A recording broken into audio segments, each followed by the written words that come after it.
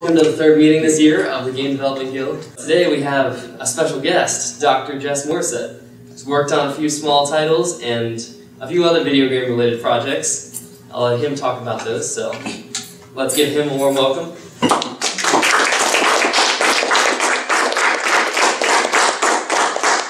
Alright, thank you very much. I'm glad to be here. Let's see if PowerPoint actually wants to cooperate today. Okay. So, Swap that view. Yeah, oops. Very top. Is it display settings? There we go, that looks a little bit closer. I was trying to think of a title for my talk today. What I eventually came up with was Tips for Success from a guy who probably has no business giving a game dev talk. The reason for that is, the reason I sort of framed it that way, my experience is mostly limited to a few small titles. These are non-commercial games. They're indie titles. Games that are reaching, several thousand players. I've been lucky enough to get some play out of them, but not the sort of thing necessarily that putting any money in my pocket or getting a ton of attention. But in working on these sorts of projects, I think I've come away with maybe some useful lessons, especially for a lot of us who are starting out, maybe working on solo projects or projects with a small group of people. I'm hoping I have a little bit of wisdom to share based on some of the things that I've done wrong along the way, that maybe my team's done wrong along the way, and maybe some advice on maybe some best practices as well. So where I want to begin is talking about my personal experiences as a gamer. I'm a professor of political science here at Marshall. Formally, I study international relations. I study foreign policy, world affairs, that sort of stuff. But for the last several years, a lot of my attention has turned to studying pop culture, the politics of pop culture, and specifically looking at political themes in video games. And this is a reflection of a lifetime spent as a pretty avid gamer. It goes all the way back to the mid-1980s. Old adventure games, like the King's Quest series. King's Quest II was a game I got with my very first computer at Christmas of 1986. So, considering that you said you played King's Quest, what was your favorite death in those games? Oh gosh, well, I'm going to get to that. Anytime you can fall off a staircase, and I'll tell you why that's the case. I fell in love with the Space Quest series, another set of adventures. Probably my favorite game all time, The Secret of Monkey Island. Sort of a humorous point-and-click adventure game, one that I still love dearly. I have that image hanging up and it's a giant poster in my office still today. This sort of narrative-driven, puzzle-solving style of game was always what excited me. It's what I've worked on as I've now had my chance to create games. It's sort of a dead genre. It's coming back a little. It's a retro genre, no doubt. But that's where my passion lies. It's always lied there. From the time I was a kid, 10, 11 years old, I was drawing fan art from these games. I was writing fan fiction. I was sort of writing up design documents for sequels that I was imagining in my head that would never come to anything. I tried to film a fan movie of King's Quest II one time with a couple of my friends. It was abysmal. I'm glad those tapes no longer exist. And once I went to college, I'm old enough that my freshman year of college was the first time I'd ever seen the internet. I didn't know the internet was a thing until I got to our computer lab my freshman year, and someone said, check out these computers. They can do stuff online. And I start looking at it, and I start checking it out, and I start realizing, like, man, I want to do something with this. I want to take my love of video games and try to contribute something online. What that ended up being was a website that I launched in 1995, Roger Wilco's Virtual Broom Closet. It's dedicated to that Space Quest series that I mentioned on the last slide. It's a website full of fan fiction, favorite quotes, Easter eggs, downloads, all the sort of stuff that we associate with sort of an old school fan site that you would find back in the early days of the web. In fact, there's reason to believe, I've made this claim a few times and nobody's disputed it, this may have been one of the first video game fan sites on the internet. As far as you go back for the web, I can't really find much evidence of anyone having one out there much earlier than 1995. So my love of video games very quickly transferred to the internet. More recently, probably what I'm best known for these days as far as video games, started with this tweet that I made back in August of 2016. Why isn't there a Tumblr consisting entirely of screenshots of soda machines from video games? This one's from Batman Arkham Knight. It was a throwaway tweet. It was something of a joke. I started posting a few more soda machines after this. Pretty soon, a lot of my followers started sending me soda machines. And before I knew it, I was running a website called the Video Game Soda Machine Project, where I do nothing but collect screenshots of video game soda machines. How many might that be, you might ask, in 2 years' time? I have 2,400 soda machines now archived at my website. And this is the sort of thing, it's a dumb enough idea that it started getting a little bit of attention from the games media, because what else are games media going to write about, right? Slate.com runs a piece when I archived my first 500 soda machines. I guess they're probably being sarcastic when they called me a genius, because I think that's a bit of a stretch. Kotaku did a little bit of coverage of it. We have Game Informer that just a couple of months ago did a print article about my work on this. Other sites, the Onion AV Club, one man's mad quest to capture all the video game soda machines. I think that's about accurate. Yeah, no, exactly. Mad Quest is putting it probably kindly. But yeah, this is something that kind of turned into a weird hobby, and it's actually started influencing my research. I've used it as a springboard to talk about how we represent consumerism and capitalism in video games. So I've kind of spun it back to my own real job, from my hobby. But I'm not here today to plug my site. That's the last thing I want to do is come here and try to get you guys to run up the hits on my website. That's not what this talk is about today. So I'm not going to plug it. How'd that even get up there?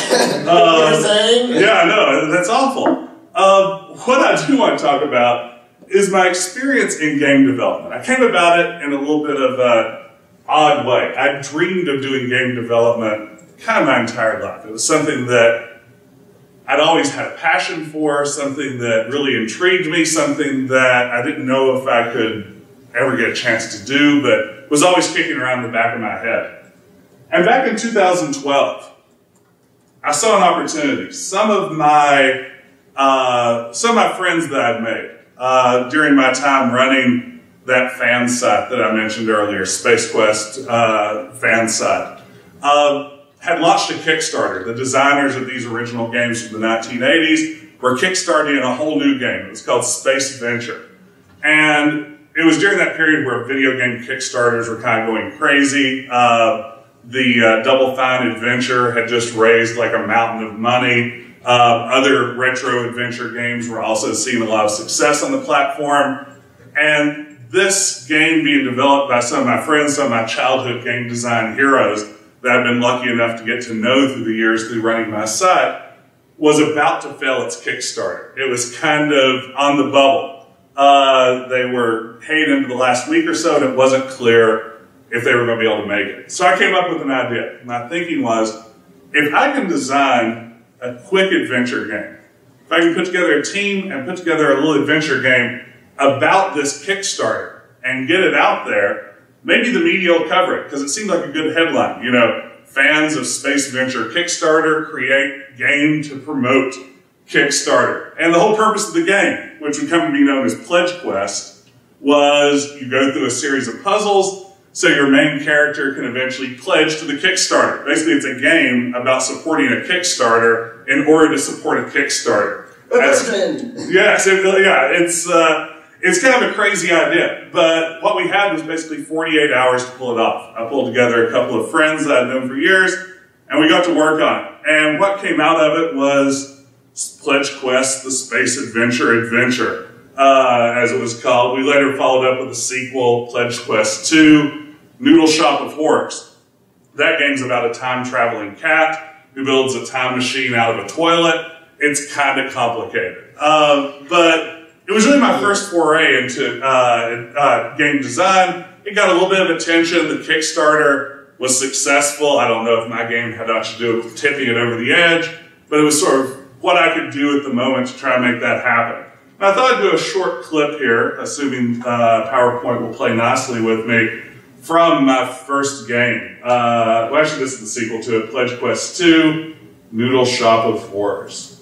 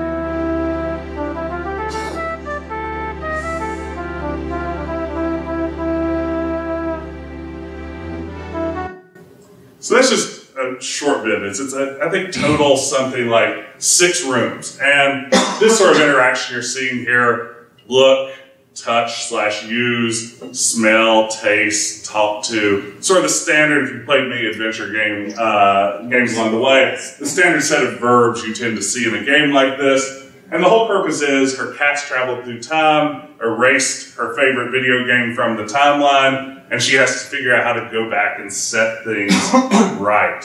And it's a pretty simple game in the sense of you can see fairly low-res graphics. I think it's 320 by 240 is the resolution on this.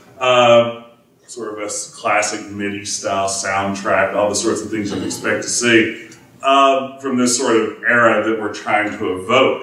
But the main thing we were trying to do with these games was get attention. We were trying to get attention for this other project. And we had some success there. As I said, there was a little bit of media coverage. It got a little bit of excitement going. Some people said things like, well, I'm going to up my pledge because I can see that there's some dedicated fans out there willing to go the extra mile. It got the job done, and that's great. Secretly, more importantly for me, I was like, holy crap, I got to make a game. I got to write things that then popped up on a screen when I said lick the mirror. And that's kind of the greatest feeling in the world. You guys know that. If you've developed games before, there's nothing better than seeing your work pop up on the screen in front of you, no matter what form that work takes. And this was super rewarding for me. It was something I never thought I would get to do. And luckily I had a chance to do it again. I took that initial team. It was me and a woman that I'd known through my Space Quest fan site for years that worked on the Pledge Quest games. I assembled a larger team for our next project. In 2015, we released a game jam game called Late Last Night. This was originally completed in 2 weeks for a game jam. The premise here is something kind of like a drunken Alice in Wonderland. Our main character, Morgan, is out on the town for a night of drinking. She has a little bit too much. She loses her keys, her cell phone, her cigarette lighter, and now she's going through this drunken fantasy wasteland trying to recover her lost items before the night is over. We'd eventually release a special edition of this where we went back, added a few more puzzles, but most importantly, did a fully voiced version of it. So we actually got a cast together, recorded vocals for the entire game. There were 1,000 lines of dialogue packed into three screens, 3 rooms of gameplay. But this is a game, again, we're trying to go back to that sort of old school feel. This looks a little bit more like maybe some of the classic LucasArts games. We were going for almost a Day of the Tentacle vibe, if that's a familiar game to any of you guys, or something a little bit more absurdist like a Sam and Max. This scene that I have here, that's going to be part of the gameplay demo, takes place in the junk food forest. You can see we have some cotton candy bushes, we have some French fry fronds there, have a bacon tree, we have a cake trailer sitting in front of it with sort of a redneck owl perched on the bacon tree, grape soda lake back there. But I thought I'd play a couple of minutes of gameplay here with my favorite character. Maybe out of any character I've ever written, the one that I was most pleased with. We're going to meet a guy here by the name of the Ice Cream Wizard here in the junk food forest. What's up? Why, the sky is up, young lady. The sun is up, and my hopes are up that you'll ask a more interesting question. So, are you some kind of wizard? Are you some kind of genius? Of course I'm a wizard. Have you ever seen someone who wasn't not a wizard addressed this way? Wasn't not a what now? Never mind. Yes, I am a wizard. Moreover, I am an ice cream wizard. In fact, I'm the ice cream wizard. I specialise in the arcane art of ice cream wizardry. Cool. So, what kind of powers does it give you? What kind of powers doesn't it give me? Can you call it the double negatives? I will never not cool it, for I am the ice cream wizard. Yeah, I got that. What can you do with your mighty ice cream powers? Power! Power is the end to which all men aim, and I possess the greatest power of all. Love. No, you nincompoop. The power to summon ice cream. And the power to tolerate an endless barrage of questions, it seems. So can you summon ice cream for me?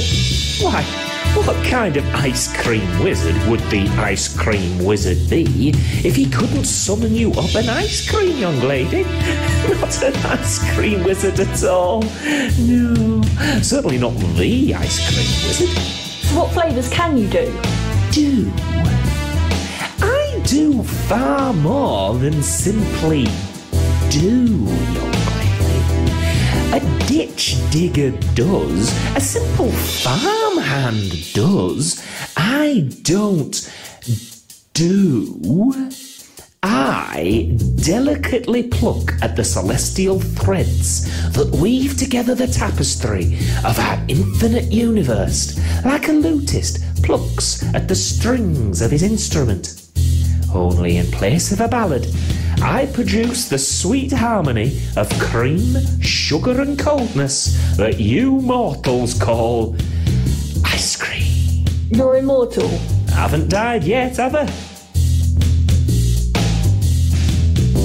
This goes on forever. Eventually, you basically just have to exhaust the ice cream wizard in order to get him to make you some rum raisin ice cream, which then you have to somehow drain the ice cream out of, leaving rum behind so you can give it to a drunkard to get an item from him that you need to solve another puzzle. If you played many adventure games, this sort of moon logic, crazy solutions, kind of par for the course in the genre. But this is a game where you can see we upped the production values a little bit. It's still pretty rough around the edges. This is still definitely, you know, a game jammy kind of game. But it was a lot of growth for our team. It was an opportunity to really stretch ourselves a little bit, and especially when you get to hear this sort of stuff acted out in full voice, that's especially fun. This is a game that ended up winning a couple of awards for the game jam it was part of. Yeah, it's one that I'm still pretty proud of. An Ice Cream Wizard is, for me, one of the highlights of it. Or he may be the most annoying character ever created, depending on your perspective. Probably the game that I've worked on that's received the most attention is a game called StairQuest. This came out in 2016, and it goes back to my roots in a real way. I mentioned games like King's Quest and Space Quest, those old parser-driven adventure games where you actually had to type in what you wanted to do and move your character around with the cursor keys.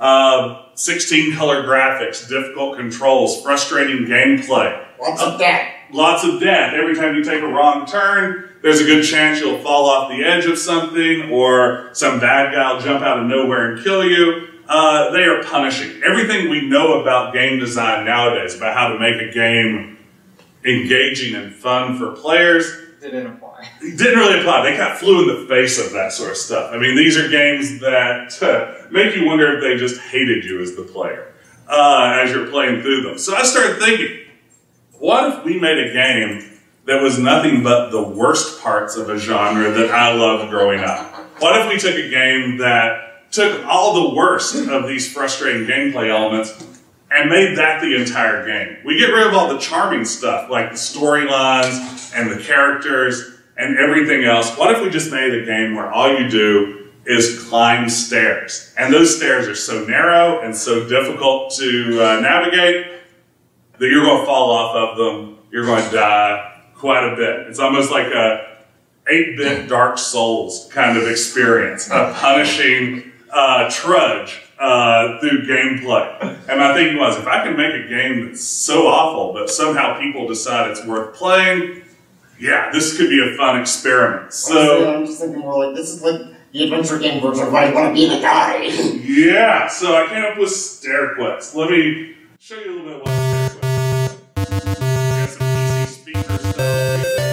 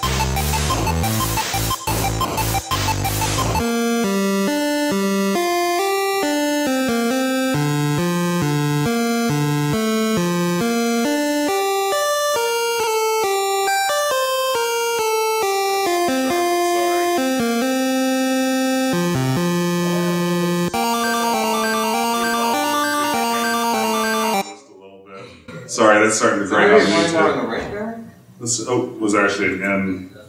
Let's take it down here. There we go. Okay, let's see. Slideshow.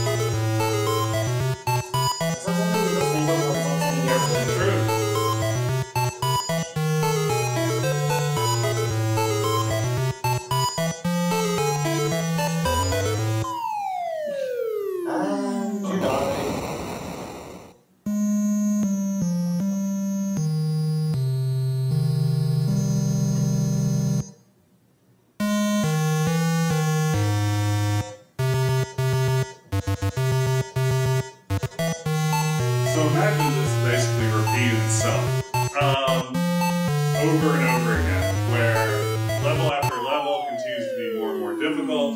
They require more and more precise movements. All of them are winnable, but winning them is not an easy task. And the idea is hopefully to get people to the point that they are so frustrated with the game that they rage quit it, but then load it up a few minutes later to see if they can beat it anyway and move on to the next level.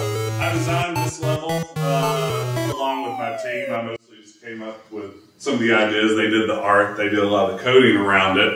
But this is something that even for me, I've played this game more than anybody beta testing and stuff. It takes me on average like 12 or 13 tries just to get through this level. There are about 10 more levels after this. We start adding things like slippery ice floors eventually to make it even worse. It gets brutal, suffice it to say. That's what we were going for. And what I wondered was, once we released this, will anyone want to play a game that looks so out of date, that, you know, sounds like a game from the 80s, looks like a game from the 80s, plays like a game from the 80s in the very worst sense of the word? Will anybody get what I'm going for here? And we were lucky, my team and I, in the sense that we ended up getting a fair bit of media coverage for this.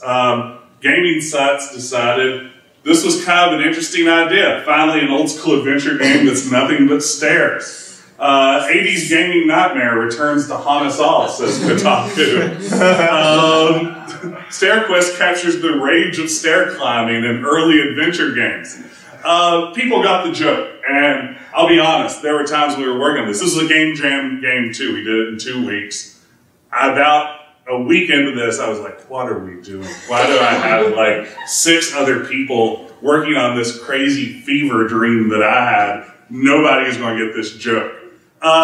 media started covering, that led to people doing Let's Plays of it. If you've watched a lot of Let's Plays of games that are frustrating tend to be pretty fun to watch, where you're getting to see the Let's Player scream and curse and, you know, throw their mouse and stuff like that. It started producing a lot of those. So that was fun to watch too, seeing people deal with this frustration. It would be cool if I said I didn't watch every single Let's Play that was done of this game, but I've watched every single Let's Play of this game just so I can watch people hate me for coming up with the idea of the game. It's a wonderful feeling. So these are the 3 games that I've worked on. I've got a couple other games in development now. I might mention a few of them as we move forward. But I think this is a good point to pause and talk about what I do in terms of game development. Specifically, here's a short list of things I don't know anything about. Coding, composing music, doing art or graphics. That's not my contribution on these sorts of projects. I do game design in the very broad sense of coming up with ideas for the games. I do a lot of the writing for my team when it comes to actually providing the dialogue we need. And if anything, we don't have formal titles on my team, but I work almost, I would say, as kind of a producer in the sense of trying to come up with timetables, dividing up labor, those sorts of things to help get games finished. And those are some of the things I think I do know a little bit about. I think I can share some wisdom in those areas. My experiences in writing, my experiences in managing a team. And I've had a little bit of luck getting some of my games noticed, especially StairQuest. This is all, again, coming from the limited experience of an indie game designer making non-commercial games. But what I've come up with are 7 tips that I think can be useful when we start thinking about making our own small indie games. My first tip, there's no substitute for good planning. Planning ahead, planning carefully, oftentimes the difference between a successful game and something that falls apart before it's finished, especially if you're doing a game jam where time may be tight. The more you can think about what you're doing ahead of time and sort of work out those plans, the better. That way you aren't spending time when the clock's ticking. When my team was working on StairQuest, we drew up so many crazy design documents. You wouldn't think a game like this would need much in the way of design documents, but one of my artists came up with this, is like, well, what does a level in this game even look like? Well, there's going to be a place where you come into the level. There must be some stairs, obviously. Down here's death, if you step off of them. What's that? Because of course there is. Because of course there is. That's the whole point of the game. That's not stairs over there, I suppose. Every level has non-stair distraction thing, here represented by a Hello Kitty Pez dispenser. We have everything from llamas in some of the levels. There's a level that has like 40 cats that you have to walk around without stepping on to get up some stairs. What happens if you step on them? You trip over them and die. Everything leads to death if you do it wrong. Concept art, making asset lists, building puzzle dependency charts, working out the division of labor. Planning is the key to success with any game. Small, large, one you're making over the course of a weekend, one you might be spending months or even a year on. Second tip that I would share, try to start with some sort of compelling hook. Something that in a sentence or so is going to get people interested in your project. In Hollywood, they sometimes call these elevator pitches.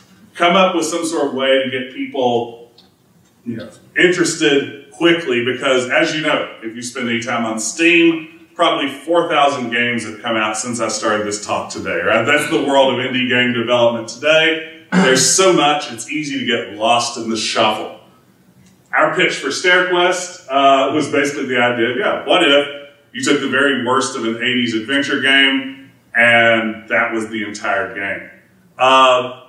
For Pledge Quest, the idea was, there's this group of fans making a game to support a Kickstarter, and they did it in 48 hours. That sort of hook hopefully gets people interested, because that's what gets media to cover it. That's what gets people to play your games to something else. We didn't figure out the hook on late last night, that second game that I showed, until afterwards. I think when I called it a Drunken Alice in Wonderland, that would have been a pretty good pitch. I think we stumbled onto that months after it came out, And it was probably a little bit too late. It was a game that flew under the radar when I think in a lot of ways it may be one of the best things we've worked on. So definitely, yeah, find a hook, something that sets your game apart from the thousands of other games that are going to be made this year. What's that? This week. This week, exactly. Tip 3, let the technology guide your design sources. Know the limitations of your technology and work within those limitations. When we were working on StairQuest, we tried to limit ourselves wherever possible to a 16-color palette to keep it as authentic as we could to those old games. We cheated here and there, but certainly most of the levels are 16 colors. We have one level that's only 4 colors. We went back to a CGA palette for one of the levels just for fun. There are only so many things we could do working within the confines of our engine, and then the key becomes knowing what the limits of your technology are, whether you're using Unity or whatever development platform. We're using something called Adventure Game Studio here. Oh, yeah, yeah, it's a pretty easy piece of software to work with, especially if you're developing these sorts of games. Although I seem to remember seeing somebody who actually made like an entire platformer back then. Yeah, but this is something that once you know the limitations, then it's up to you to come up with creative solutions to work around those limitations. Our original pitch for StairQuest was way more ambitious. I said, I want to do this in HTML5. Bad idea off the start. And then the idea is going to be, why don't we set it up so that when someone types something in the parser that the game doesn't recognize, it logs that into a text file, and then we go in every week or two, see what everybody's typed into it that we didn't have a response to, add those responses to the game, and then it's sort of every week or two the game's smarter and it understands more and more. And I liked that idea. I thought that was kind of cool. I thought it was sort of a neat hook, an adventure game that's parser gets smarter as it goes, not magically through artificial intelligence. We'd be doing it sort of the hard way behind the scenes. But we started realizing, figuring out how to do this in HTML5 and figuring out how to make this work.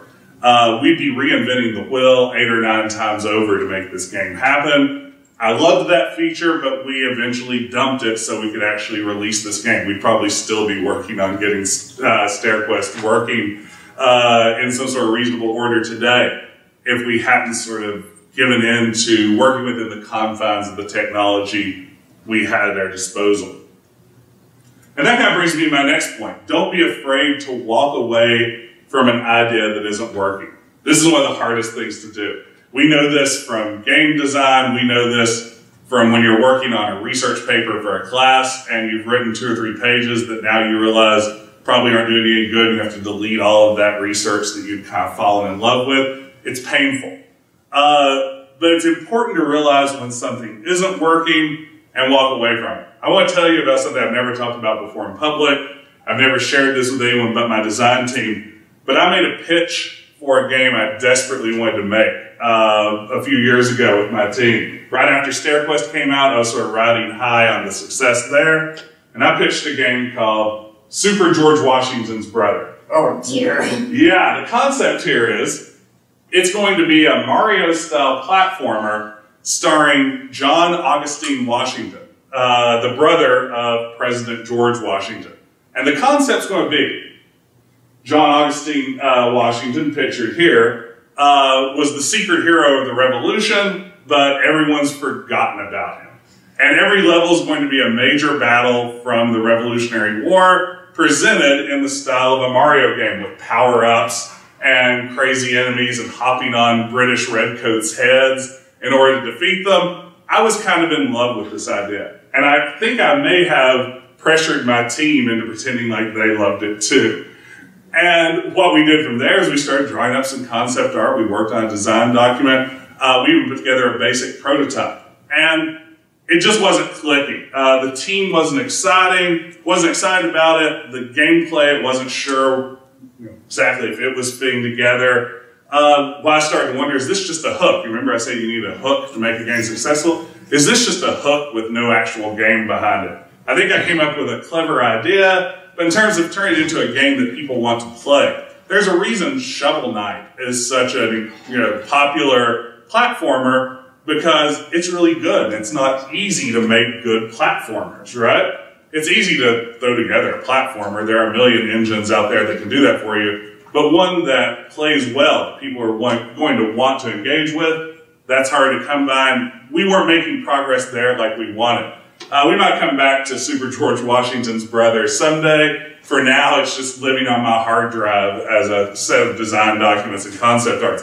Right now, my team's working on a point-and-click adventure game about a professional wrestler called The Adventures of Becky Wrestlehard, which is based on a character that my daughter created when she and I play pro wrestling together. She inhabits a character named Becky Wrestlehard, who is the hardest wrestler there is. And I thought, why not make a game about that? And I think my team's humoring me there too. When it comes to teams, trust your teams, let them create. As I said, I'm managing a lot of these projects, but if you sat me down and asked me to write a simple if-then-else statement, I'm in the dark. I don't code. I took one coding class in college and I failed it. I literally failed. It was Pascal, Turbo Pascal, a very simple, very old language that a small child should be able to master. I was unable to do that. I'm not artistic in the traditional sense. I'm not someone who is going to be able to compose music. I've assembled a team around me, people that I've known for years, the name of our studios, No More for Today. This is key when you're working with a team. Let them create. I would occasionally come up with an idea for a character, like that ice cream wizard. And I had a way I imagined the ice cream wizard looking in my head. I handed it over to my artist. He came back with something that looked quite a bit different than what I'd imagined, but I have to trust him. That's his area of expertise, and let him create. Let him make this his own, in much the same way that the voice actor and the people composing the music and everything else. If you let them shine, if you let them be creative and do their thing, trust them to be the artists they are, that's going to make a game better overall. Trying to micromanage that sort of stuff, I think, takes away from these games. I'm lucky, I have a pretty talented team. One of our team members is actually an animator at Disney now. He wasn't when he started working with me. I've known him for years. He now works on the Disney program Elena of Avalor. And he does a lot of our art. That's kind of nice when you have someone with that sort of experience doing your stair climbing art for you. We're sort of lucky in that regard. But yeah, giving your team the freedom to do their best work is going to create the best game. Tip 6, nobody cares about your indie game as much as you do. This is true. This will always be true. If you aren't passionate about your game, certainly nobody else is going to be, and no matter what, nobody is going to care about this game nearly as much as you will. That means you're going to have to hustle to get people to want to play it, to get people to pay attention to it. You have to be willing to shamelessly promote the heck out of yourself, which is not a comfortable thing to do. Hit up social media. Ideally, if you design a game you want a lot of people to play, you need to get coverage from the real media as well. This is an email that I sent to, I would say, somewhere in the neighborhood of 40 or 50 websites after StairQuest came out. Basically, in the form of a press release. I worked on this for quite a while, trying to frame the game in the best way I could come up with, giving them some easy bullet points that they could work from. I attached screenshots, I attached gameplay videos. I kind of gave them everything I could and emailed it out to every gaming website, every gaming magazine, every weird nerd news website, every retro game site. I just sort of blanketed it in the hopes that some of these sites would give it coverage. And a few did. And a lot of that's just because basically I hounded them, and that's not fun to do. The reality is websites need content, and you need coverage. So the key is presenting your game in such a way that they want to cover it. And part of that comes down to having a really good hook, which goes back to one of our other earlier points. My final tip, your game only gets one chance to make a first impression.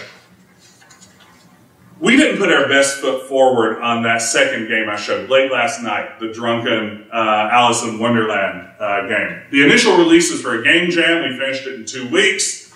But the game we really wanted to make with voices and some additional puzzles, some additional characters, didn't come out until a year later. That took us a lot longer, trying to record voices, with a cast of a dozen or more people all across the world, and then edit them and work on the levels and get it to something that sounds halfway decent. That's a lot of work. By the time that version that we loved came out, the buzz was gone. Huge disappointment for us. Not many people played the talkie version of that, the one with voices, the one that we loved and the one that we were proud of, because the buzz was gone. With StairQuest, we tried to go above and beyond. Things like designing retro box art. If you remember that King's Quest box from back in the beginning, this very closely mimics the style of that. We brought in artists to help us come up with that figuring. This is the sort of thing that websites might like to use as a header image. We put together a proper trailer. We designed a retro game manual that came with the game. All that sort of stuff adds to the overall package. It makes a splash. It makes your game stand out from all the others that are out there. Present your game in the best light from the start. That's probably the advice I would take away there. So these 7 tips, again, they're from my experience, and a lot of these are far from technical. They're certainly not getting into the nitty-gritty of making a game, but from my standpoint as someone who designs games and then tries to manage a team that works on those games, I think there's some stuff worth working with here. My own work, increasingly, I'm doing research and I'm teaching classes on game studies. I said I wouldn't plug my website earlier, but I will plug a course that I'm offering next semester. I'm going to be teaching a game called Politics and Video Games. It's special topics out of the political science department, where we'll start to explore both the politics of the game industry, of gaming culture, as well as how video games have represented various themes surrounding politics through the years. It's open to all majors, no prerequisites. I definitely invite any of you who might be interested. Think about signing up. I'm hoping it's going to be a fun class. If it's successful, it's something that may go on the books permanently here at Marshall. Also, I like the name, though. I see that and I'm just thinking, you're a very, very dedicated nerd. Oh, I'm definitely a dedicated nerd. My life is nothing but nerdy pursuits. And I've decided I'm just going to embrace that and make it part of what I do here at my real job. It used to be I had my day job where I wouldn't say a serious professor, but I was a professor, and then I had to stuff I did on the side, my geeky pursuits.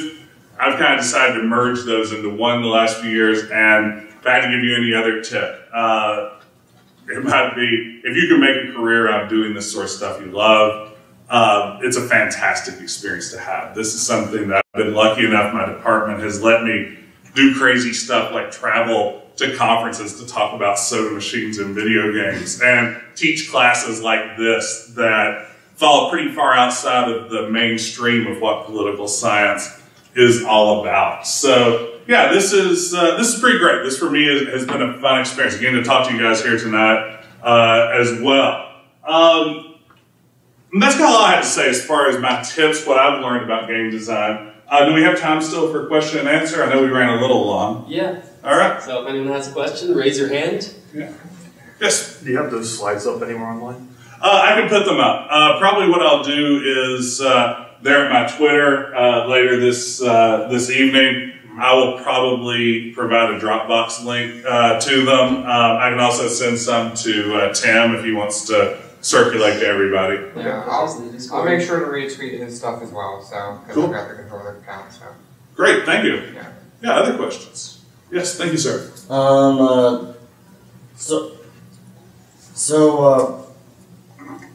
Just out of curiosity, but what was the, never mind, I forgot what I was really going to say. Well, think about it, we can come back to you, definitely.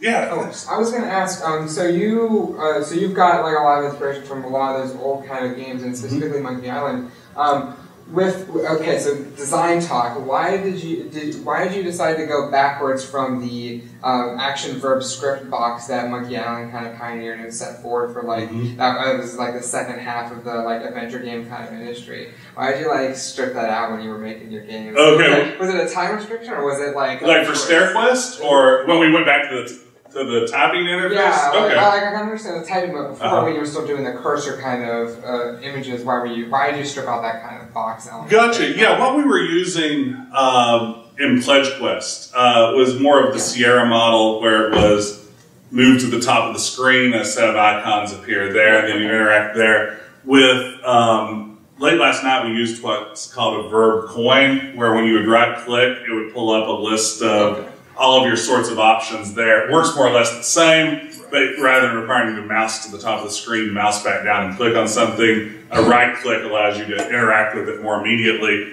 That was in large part the Monkey Island influence coming through for me. Monkey Island 3, Curse of Monkey Island, used a similar interface. I think it may have pioneered the verb coin interface because it used a literal image of a gold doubloon or a coin there to do so. So yeah, we wanted to evoke a little bit of that feel. That game was definitely more, if you know much about the history of these adventure games, two of the companies that produced some of the more popular ones were Sierra Online. They did games like Space Quest, King's Quest. LucasArts did games like Monkey Island and Maniac Mansion and others like that. For that game, we really wanted to get more of a LucasArts vibe, so we went with the verb coin there. And then when it came to StairQuest, I desperately wanted to have a text parser. I'd always liked the challenge of figuring out, can I anticipate the things that people will type on these levels and come up with as many unique responses to them as possible. And also because you're making an adventure game meant to make people frustrated. You wouldn't get very far doing that if you're doing it in the style of LucasArts. Yes, no, that's true. LucasArts, their whole design philosophy was don't frustrate people. So we're wanting to go back to the how do you frustrate people. That parser is so humongous. It's ridiculous how much time we spent on it. In the sense of we came up with over 100 verbs that we wrote responses for. We tried to give specific responses to each individual item on screen for all of those verbs for every level of the game. When we didn't, we tried to at least script things that would handle when the game recognized the verb, but it didn't recognize the noun that came after it, so it would still sound like it was understanding you. We went above and beyond. And for what it's worth, you only need one command to beat the game. You get to the top of the mountain and you type get orb, and that's literally the only command the game needs to be completed. All of those others were just in there to amuse us and to amuse players, because that was part of the challenge. Can we make a game that's just got this massive text parser that you don't need to do anything with? It's completely extraneous to the gameplay experience itself. So, yeah, thank you. How big has your team been? Has it changed much over the years? The first couple of games that we started with, Pledge Quest 1, Pledge Quest 2, as I mentioned, that was a two-man team. And I mentioned not limited skill set. So two-man team in this case, or two-person team, in this case means that I'm writing the dialogue, and kind of coming up with the puzzle design and everything. And then my partner, who lives in California, her name is Jess also. She would be responsible for the art, the music, doing all the coding, everything else.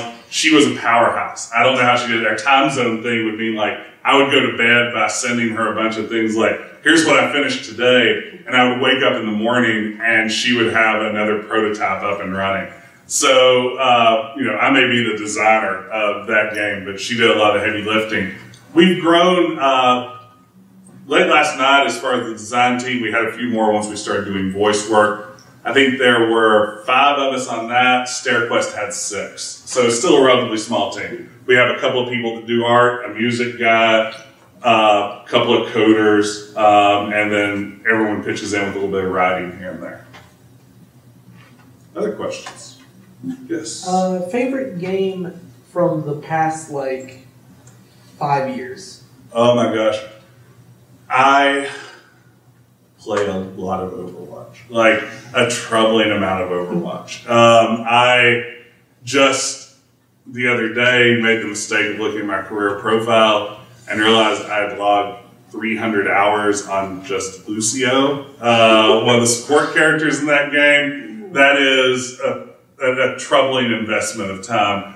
I play a lot of Overwatch. I'm a big fan of the Fallout series. Those are always sort of perennial winners. I follow a lot of point-and-click adventure games still that come out. There's a lot of great stuff that Wadget Eye Games, a development studio, I think out of New York, does some pretty fantastic stuff. But yeah, for the last like 2 years, I've been deep in the world of Overwatch.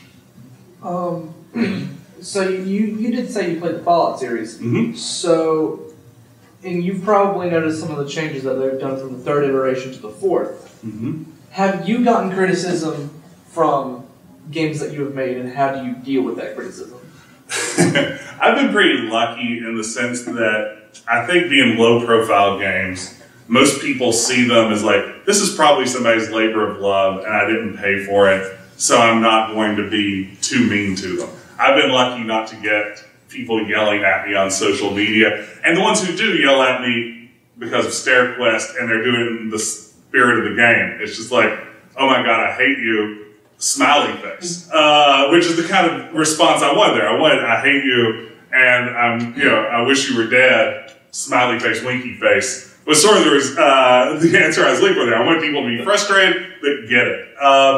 The few times we have gotten negative feedback, I will say I'm a sensitive soul. Like I really, I'm not cut out for any larger scale game development, because like one negative comment and I'm like, oh, we should just take the download off of the website. Just, it's like, just throw it in the garbage, which is not the way to handle this sort of thing. That's advice I can give. Don't be like me and let the sort of negative feedback get you down. For everybody that dislikes a game, you're going to have your fans as well. And focus on the positive stuff. Don't read the comments. I read every comment. I read everything anybody ever says about me on the internet, because, I don't know, I guess I'm a glutton for punishment. And I wouldn't recommend that attitude if I could help it. Hey, I saw another hand back here a minute ago. Yeah. Yeah, do you work more with like engines or like programming, like coding or whatnot? We have done all three of our games so far in Adventure Game Studio, which is a pretty simple freeware engine. It's easy to work with.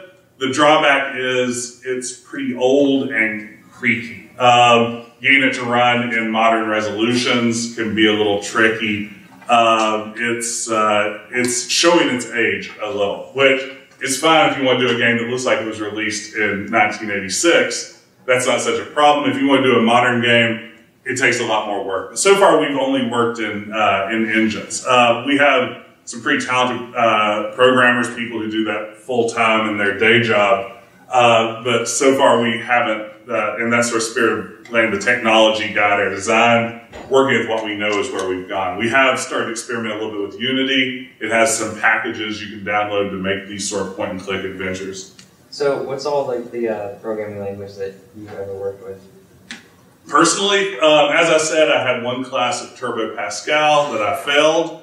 I did some basic code, like literally basic, like back in the 80s, like with a guidebook on how to make my computer basically say hello world, stuff like that. I am literally the worst coder on the planet. I could not stress enough my limited experience there. The rest of my team, I mean, they are people who do this professionally. One of our guys that does coding has worked doing this sort of stuff at game studios that worked on 3DS games and a lot of other stuff like that. So they are pretty top notch. And up to this point, we've kind of gone with Adventure Game Studio because we know the ins and outs of it and know what we can make it do. So yeah.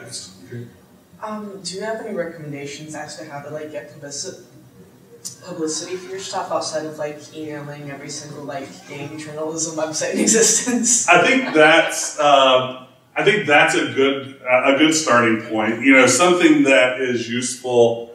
And this all sounds gross because you don't want to say I'm making friends for the purposes of advancing my careers. I shouldn't say that way, but being engaged online in communities of people who love the same things you do. I ran a website about adventure games going back to 1995. So I kind of had this network of friends that followed me from old message forums and IRC chat channels all the way up through more modern forms of social media.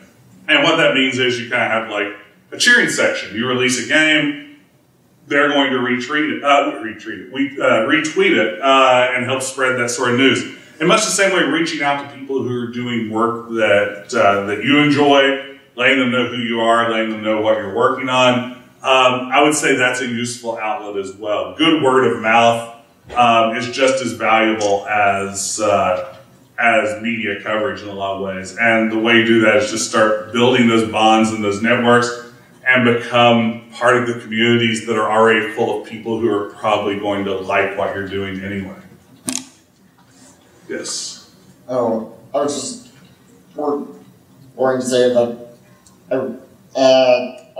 it was a recommendation. I remember seeing a game called Peasant's Quest that I think it might be. Yes. Mm-hmm. I really like Peasant's Quest. Peasant's Quest was a game, I don't know how many of you, because I'm very old, you're very young, are familiar with Homestar Runner. Yeah, the Homestar Runner people released a game called Peasant's Quest that was very much in the vein of what I was doing in Stair Quest. It wasn't just the stair climbing stuff, but it definitely was going back to those very basic 16-color graphics, the awful PC speaker sort of sound effects, the whole bit. And using that, yeah, I see it up on screen over here. It's a lot of fun. You can play it in browser. Check it out. It's pretty hilarious. There are walkthroughs available because it's a little bit difficult to get through. Yeah, actually, a little bit. Yes, it's like a very detailed overlook. You know, like going like, here's all of the dialogue things that you can find. Yes, and it was a big inspiration. You know, that idea that, you know, and actually I had some people say, probably some of the meaner comments I got about Stair Quest was just like, I liked it better when it was called Peasant's Quest. And I get it. We were both trying to do the same thing of paying homage to the games we loved as kids, I think, me and the Homestar Runner guys. But, you know, they definitely took theirs a little bit different way than we did. But no, that's a good question. Yeah, I definitely like Peasant's Quest. I'm familiar with it.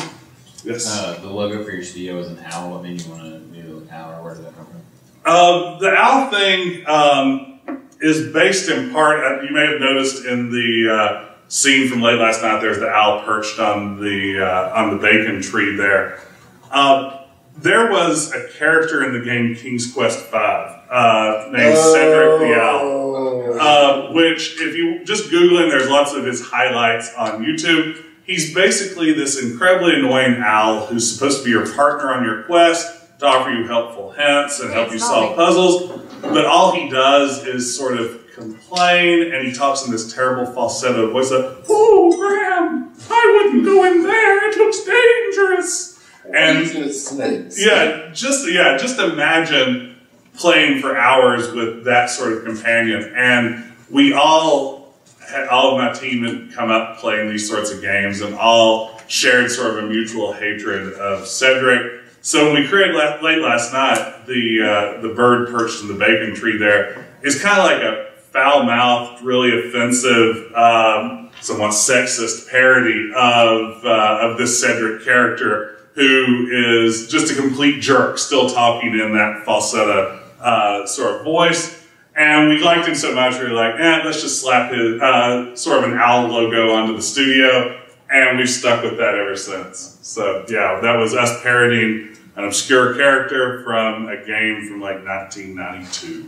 That nobody liked. That nobody liked, yeah, exactly, which is kind of perfect because nobody likes our games really either. Yes? Speaking of the 90s, what would you say is your favorite game from the 90s era of games? So, N64, anything that came out? You know, I've always been more of a PC gamer than a console guy. I've dabbled in consoles along the way, but definitely more of a PC gamer. Secret of Monkey Island is a huge one. That was 1990. Mario 64, I think, is still just a remarkably brilliant game. When you play Odyssey today, it's amazing how much of the DNA from Mario 64 is still intact. Even the control scheme is virtually unchanged decades down the road. Trying to think of some other favorites along the way. I played kind of every point-and-click adventure I get my hands on. You mentioned earlier the Quest for Glory series. Those are major favorites of mine too. Basically, RPG/adventure games. I remember playing I remember seeing a remake of the second one that I played a little of. Yeah, I know some of the guys who worked on that. They did some pretty fantastic work. There have been a lot of remakes of these old games using more modern technology that are pretty neat out there, available for free download as well. Other questions? Yes? Do y'all do Kickstarters, or do you just do it for free? We've just done it in our spare time so far. We've talked about a Kickstarter. We've talked about maybe going commercial with our next game. It will still probably be short. It'll probably still be small. I'm pushing for like a 99-cent or $2.99 price point. Not so much to make money on it, more so just to say, hey, we did a commercial game, and to get experience with that part of game development. Because I really don't know how the money side of it works yet. So my thinking was, you know, a low-risk entry might be the way to go. And if that sort of stuff moves forward well, if we ever decide to try a more ambitious game where we maybe need to pay people to not work their other full-time jobs full-time, Kickstarter might be something we think about in the future, but for now we haven't given it a try. A lot of people in the adventure game community have turned to Kickstarter and have had some good results with it. Other questions? Yes? Have you played Adventure Quest? Adventure Quest? I don't think I have. It's like an old Flash game. Uh-huh. They've actually updated it. There's a 3D version now, but it's like a browser-based game. It's got like the typical RPG classes, thief, and you've got like different magical abilities. But it's really cool. You might like it. Yeah, I'll have to check it out. No, that sounds interesting. It's battleon.com. Okay, got it. Thank you. Any other questions? Yes. You said you were a big, primarily a computer gamer, even like back in the 80s. Did you ever dabble into like the Command and Conquer series or StarCraft or anything? I did a little bit. Sort of my RTS experience. I played the Warcraft games 1 through 3, and then got pretty addicted to World of Warcraft eventually. I took an extra year to finish my PhD because I didn't work on it to play World of Warcraft instead. And I have no regrets. I think it's important to note. That was time well spent. But yeah, in the RTS realm, I played a lot of Warcraft, played a little bit of StarCraft. I really liked Total Annihilation, which was maybe a little bit, I think it's a series that's lesser known these days, but had some pretty cool stuff with like destructible environments and things like that. But no, I definitely like that genre. A little bit of Command and Conquer. Not as much as some of the others. It was sort of a function a lot of times of what games I owned and my friends owned, so we could play them head-to-head when possible. Over modems, the old-fashioned way. So, yeah. I never got to experience that. Well, you aren't missing out. I will say, I was just at Goodwill out in Barbersville 2 nights ago. They have a 56K modem just sitting out there. If anyone ever wants to buy one, you can just dial up and we'll play some Warcraft 2 and have a good time. What's the most obscure game that you know that you've played? Like, the thing that if you were to mention it in a casual conversation, you'd be most surprised that if the other person knew what you were talking about. You know, nowadays, a lot of these point-and-click games that I've mentioned are pretty obscure. I played a lot of text-based games back in the 80s, too. A lot of you maybe have heard of Zork, which was one of the first of these text-based interactive fictions. I played a lot of games from that company, Infocom. Some of their ones that maybe people don't talk about as much nowadays. But I'm old enough at this point that most people my age have either outgrown gaming or just died of old age. So it's easy kind of to come across games that are obscure that I still have memories of from my childhood. Any other questions? Have you ever thought about making a game that isn't point and click? I'd like to. You know, that was part of what we were going for when I was thinking about the Super George Washington Brother game. I was hoping to, because I mean, in a lot of ways, StairQuest is closer to a platformer. It's about your reflexes and your movement skills more so than any sort of puzzle solving. It looks like one of those games, but it plays like something that doesn't fit in that genre easily. So, yeah, kind of what I was thinking with the Super George Washington's Brother was, what if we could do a really cool platformer and show people that, yeah, we're a bunch of adventure game fans who work on adventure games or have released adventure games, but we've got something else in us. And I think what we came back to is we found our strengths were in adventure games. I think one of the things we found was all of us love to write, and we like to write comedy is something else we've come across. I've pitched some fairly serious games. I pitched a zombie apocalypse game set here in West Virginia called Holler at one point that I'm still kind of excited about. It was a game that I'd like to come back to someday, but it was going to be a fairly serious take on an adventure game genre, and all of us like making dumb jokes too much, I think, to walk away from it. So those narrative games really, I think, still click with